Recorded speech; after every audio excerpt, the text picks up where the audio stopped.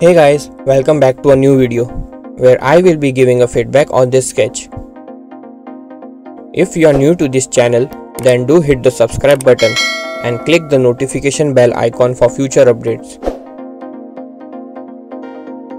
If you would also like me to give a feedback for your sketch or render, then send your images to contactsrkdesigns@gmail.com.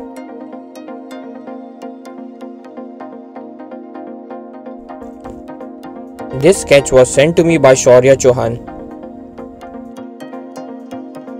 I see that Shourya has aimed to create a 4x4 SUV. However, as can be seen, the proportions that have been used give it an elongated and low look. So the first thing that I did with this sketch was to change the proportions. I have tried to alter the looks to that what is usually associated with the true blue SUV. For this, I decreased the wheelbase a bit and also reduced the rake angle of the windscreen. I also increased the rear overhang and then made the DLO section higher.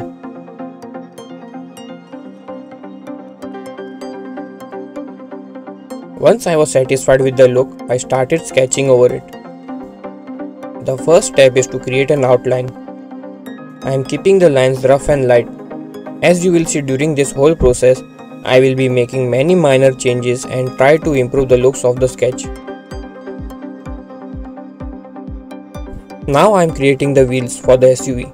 I have tried to keep the design very similar to what was shown in the original sketch. As you can see, creating wheels in a digital software like Photoshop has become quite easy.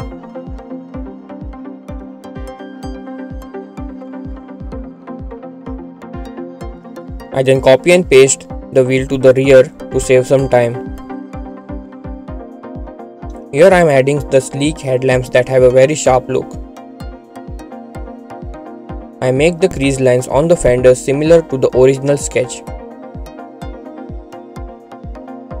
I further increased the rear overhang as I felt that it was a bit short.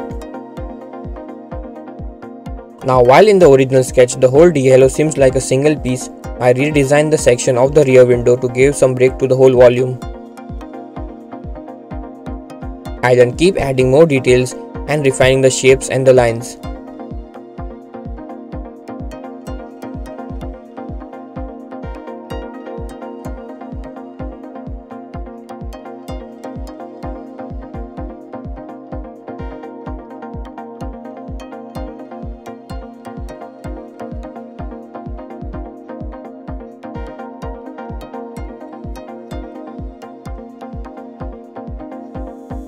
Here I felt the SUV could be a bit longer, so I extended the front section.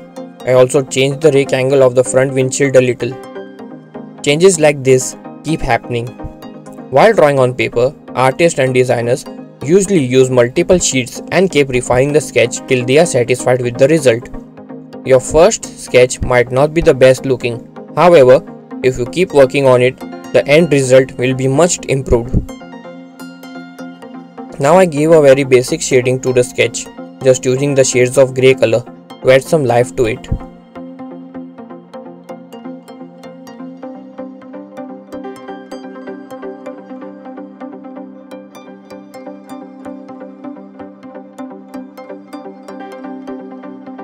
So here you have it, the final result.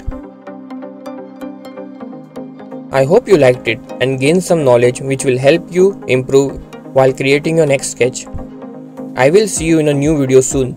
Till then, stay safe and keep creating. Enjoy the time lapse.